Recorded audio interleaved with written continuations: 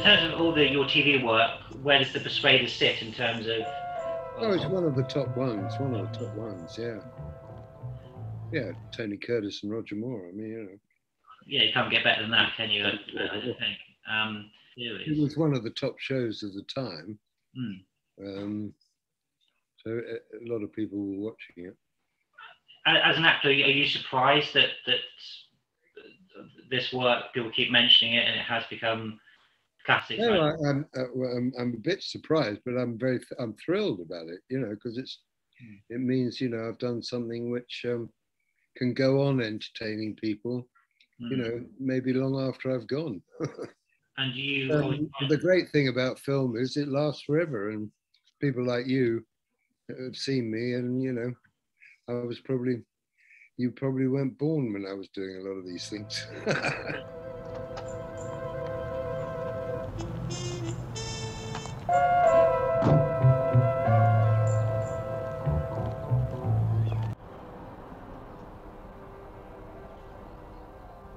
The Persuaders, obviously, like any TV show, obviously it doesn't really date, but it does show you a particular view of the 70s. It was 70s a bit. Oh, it was a great time, a wonderful time. The 60s as well. I mean, you know, to be around when all that music was going on. And as I say, when I bought that yellow suit for To Sew With Love in Carnaby Street, that was the place to be at the time. And, you know, everybody was buying those sort of clothes, and, you know, the music was great. And but To Sew With Love was one of the biggest box office films of the year. But of course, Sidney Poitier made In the Heat of the Night and Guess Who's Coming to Dinner all in the same year as To Sew With Love. Oh, yes, he did, didn't he? Yes. 3 big films in 1 year. Yeah. Because with her dead, there ain't nobody gonna ask any questions, Papa. Until now. Why until now? Because if you are right, they're gonna have to take care of us.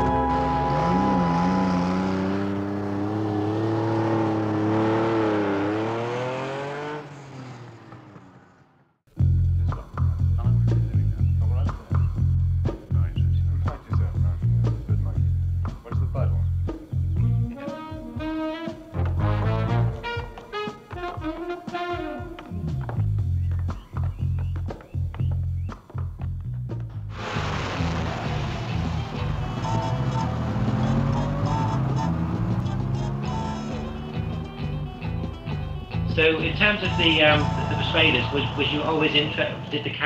Did you like the character you were playing, or is it? Yeah, I thought he was quite nice. You know, I mean, he wasn't a bad character in any way, although he was made out to be bad. But in the end, he turned out to be good.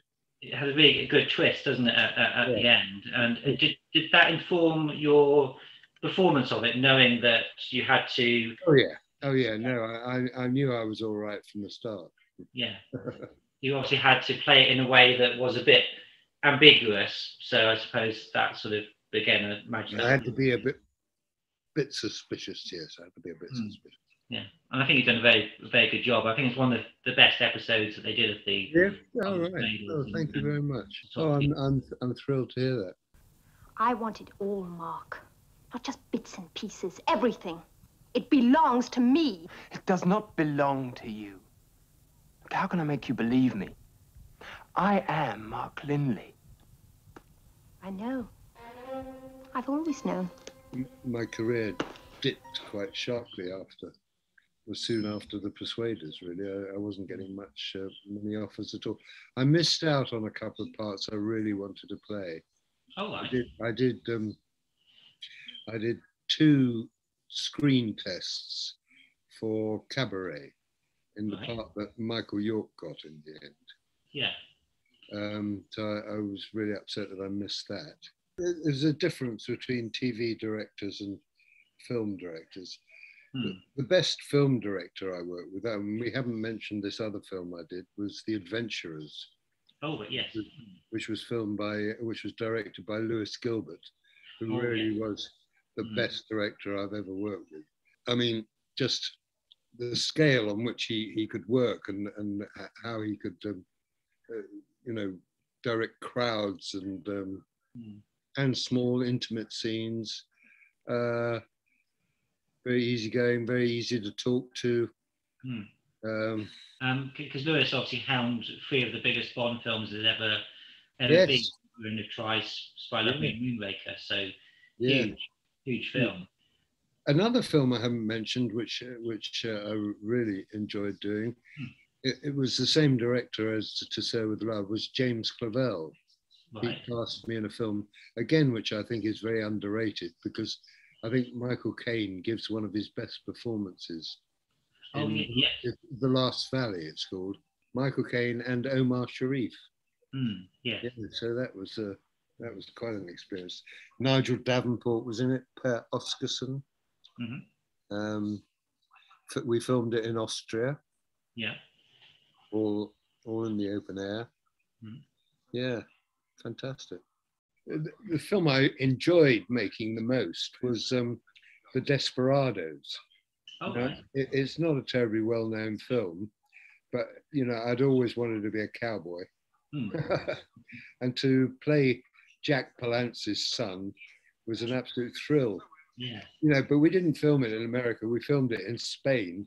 It was a paella western rather than a spaghetti western, just outside Madrid. And I really enjoyed that. Jack Palance and a guy called Neville Brand. All right, yeah. Neville Brand was, I think, after Audie Murphy, he was the second most decorated American hero of the Second World War. Oh, wow. He then became an actor. But he was drunk most of the time we were filming. We'd go and pick him up from the Hilton Hotel in the morning in the same car to drive out to the set. And he'd get through half a bottle of vodka before we got to the set. Do you remember Robert Vaughn at all? Yes, he was interesting to know. But again, I was thrilled to work with him because one of my favourite films ever is Magnificent Seven. Oh yes, which he was in. Yeah, he had one of my best lines in the Magnificent Seven when he plays this gunman, and there's a thing where he goes to grab these flies on the table, and he grabs his hand out. Then he opens his hand and he's only got 2 in his hand. And he says, "There was a time I would have caught all 3. I'm not so fast anymore, Yeah, so I used to joke with him about that. But, you turned around again like, I have to catch his line as you're turning your way. What is your line after this? I then went to work. I gave up acting completely. And I went and joined a family business. And then they sold the business. So I went for a holiday to Barbados. And while I was there, I saw this property and I bought it and opened a restaurant on the beach in Barbados. Very nice. And I lived there for about 18 years.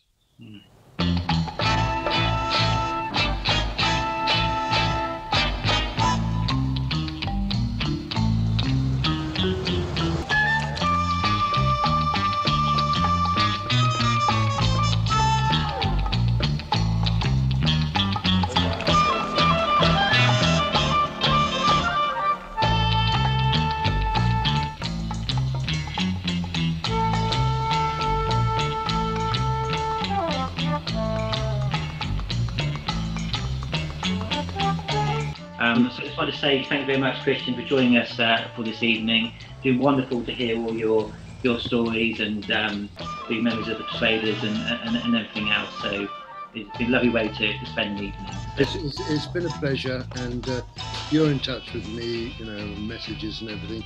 Yep. If there's anything else you want to ask me, do ask me. Oh yeah, I'll certainly be in touch, and maybe we'll do something else in the future. Okay, Philip. God bless. Take care. Have a nice evening. Cheers now. I shall press leave now, all right? Lovely. Bye. Bye. urgent. I've gone down to the house to meet him.